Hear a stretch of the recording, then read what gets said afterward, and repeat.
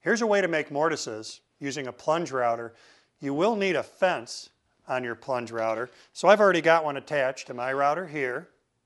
The layout is complete on this set of legs, so let's have a look at how I'll set this all up.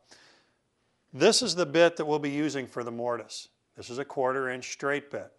But what I found is that it's difficult to do the layout with this bit. In other words, to calculate the distance from the edge of this cutter to the fence can be kind of hard to do.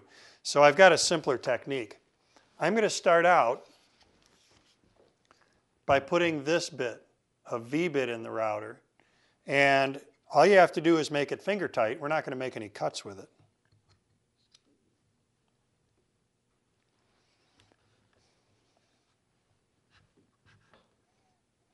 Now if you look at this,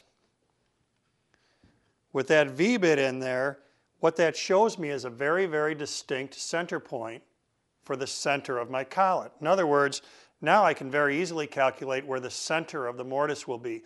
In this case, I've got 1.5 inch wide legs. I want the mortise centered on the leg, so the distance to the center of the mortise is 3/4 of an inch. So now, with the V cutter, I can quite easily measure from the fence to the center of that bit.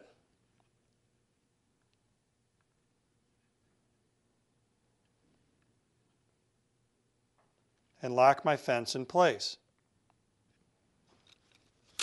Like I said, we only use the V bit for layout, so now that's going to come back out of there.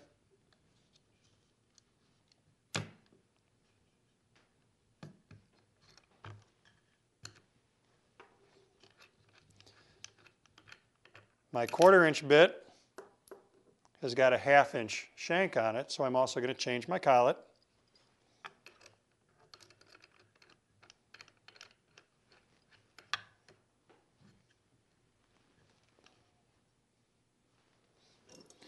Now this one we're actually going to cut wood with, so we want to be sure that we secure this one in the router.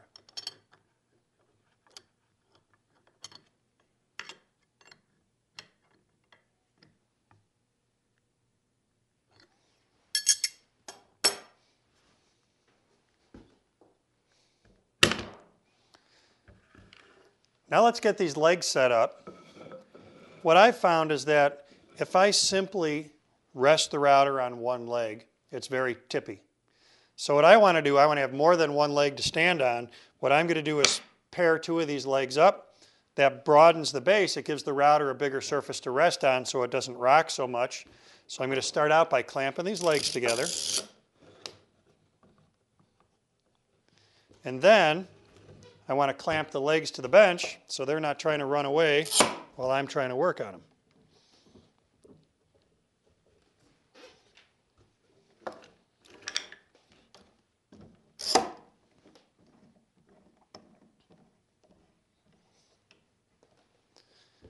Our mortise depth is 1/2 inch.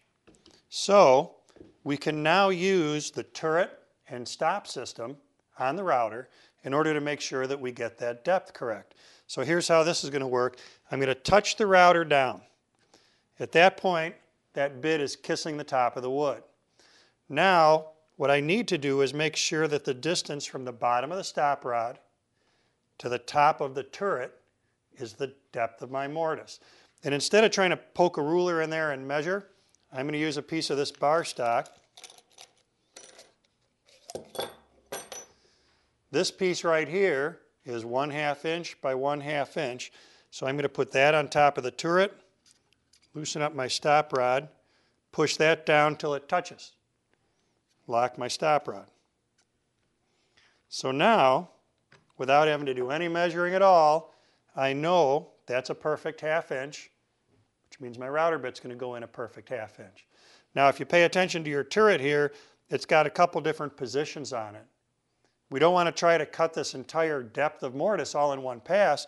So for my first pass, I'm going to pivot my stop rod over here, and the first place I'm going to touch down is up a little bit higher. In other words, I'm only going to cut about half of that mortise in the first pass.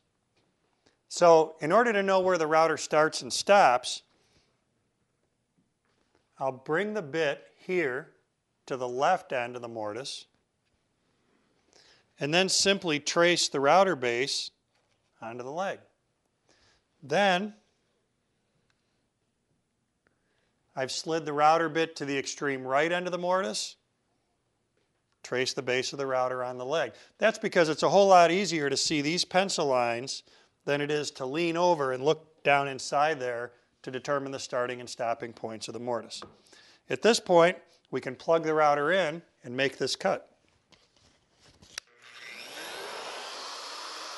One thing to notice is that when you make mortises with a router, we do end up with a round-ended mortise because of the router bit itself. So when we make a tenon to fit this joint, it's much easier to round the shoulders on the tenon than it is to try to square the internal parts here on the mortise.